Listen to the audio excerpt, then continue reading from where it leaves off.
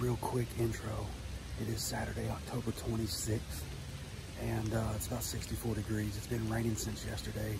That rain is supposed to start letting up tonight around 6 o'clock. It's gotten lighter now, so I'm going to slide back here, and I'm after that Tombstone, that big mainframe 8-point, which is actually a 9-point, or the no-brow buck, or any other big 5-plus-year-old buck that might show up back here tonight. So good and wet, should be able to slip in undetected. We're going to set this rain out, and hopefully we'll have some luck. Continue to hang in there, and let's see what we can do.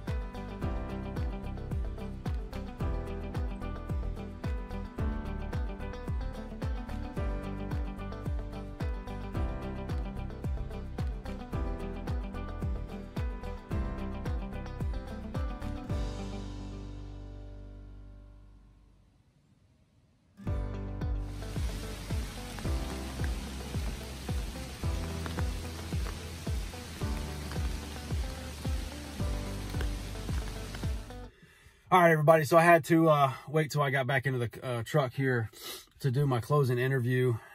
Just started downpouring right there at sunset. So I got all my stuff put up while I'm getting soaked on the way out. But yeah, a very eventful night, seeing 21 deer at least. It could be more than that.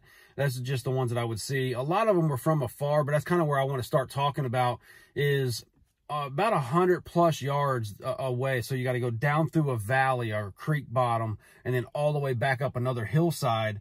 And over on that other hillside, there's an opening between basically two big trees and thicket. Every deer that walked through that opening busted me tonight, or at least stood there and looked just dead at me. I mean, I filmed one of them, and then she wound up actually stomping and taking off out of there. And we're talking 100+ yards away. Definitely not my wind. One, my wind was going behind me, so it wouldn't be my wind anyway. Even if it would have been my wind, if it was going that direction, it would have been hitting that bottom and then taking off down that way. It surely would not be getting 100+ yards all the way across that valley. So I think what it is just they're seeing me move. As a matter of fact, the first one that I noticed that I actually filmed, I was filming another deer, and then there she was, just standing on this hillside, bobbing that head up and down, started stomping. So just to me, it amazes me that far away, you know, fully camoed out and everything else, the slightest of movement they can pick up on and hone in where you're at. So lesson to be learned, stay still in a tree. Next, most of the deer that we've seen were from afar, like I said. I had several, like 5 or 6 deer cross that opening, but I could only see like their legs, some of their bodies. I'm pretty sure they were all doe as they made their way up through the woods. So I had that little 4-point, year-and-a-half-year-old 4-point came in. He hung out for a while, and then he just vanished. I never saw him leave. I mean, he didn't blow out of there or anything. He just vanished. Well, then right behind that came a doe and 2 fawns. They're all going to where that corn pile usually is, but it's devoured. There's nothing there. So, had a lot of action tonight, just not the right action. Going to keep on just putting in the work. Tomorrow morning, going to be back out at the main lease. Tomorrow afternoon, after we come out, I'm going to bring and replenish this corn and big time 30-06. I'm not going to put a tank strip out just yet. I'll wait about another week or so, but I just want to keep them in the routine of coming there, because if you hold the doe, you're going to get a buck. And then once I implement that tank strip, tank 69 rut drip, that's going to keep hopefully get them bucks coming and checking that once they aren't thinking right? Once they're thinking about making love, and then they're out there running around all crazy, they're going to come back to where they know the doe are at and where they know there's an active scrape.